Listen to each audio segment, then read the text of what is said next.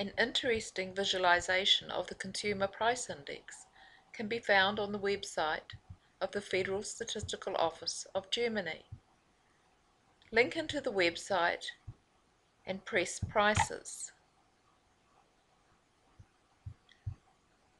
Then link to the Price Kaleidoscope.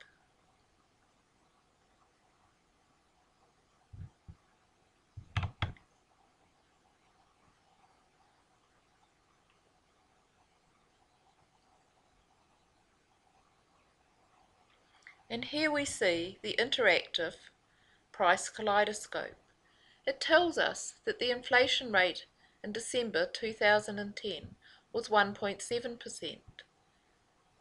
And in many national statistics offices, the Consumer Price Index is just presented as a single number.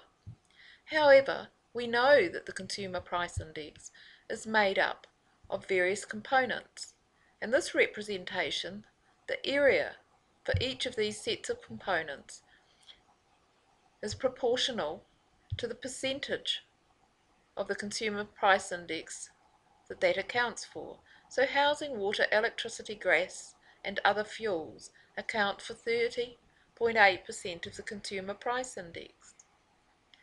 We can also use this to look at the changes in various commodities. For example, let's look at the price change in vegetables. The price change here is not 1.7%, but 17.5%. And we can see that it differs for each of the food commodities. Highest for vegetables, fruit, negative for sugar, jam and honey.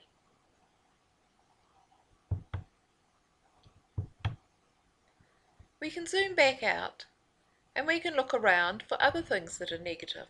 For example, package holidays.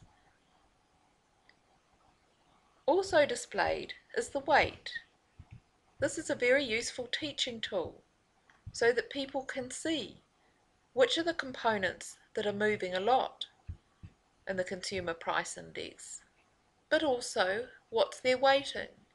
And those with high weights, of course, will affect the Consumer Price Index more than those with low weights.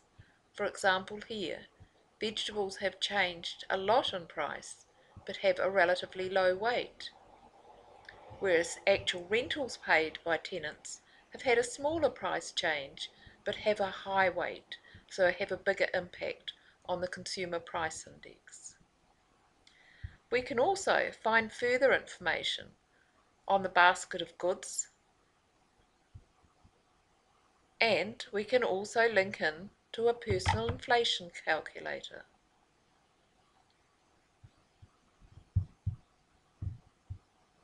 In this, you can put in your own expenditure patterns and determine your own price inflation calculator.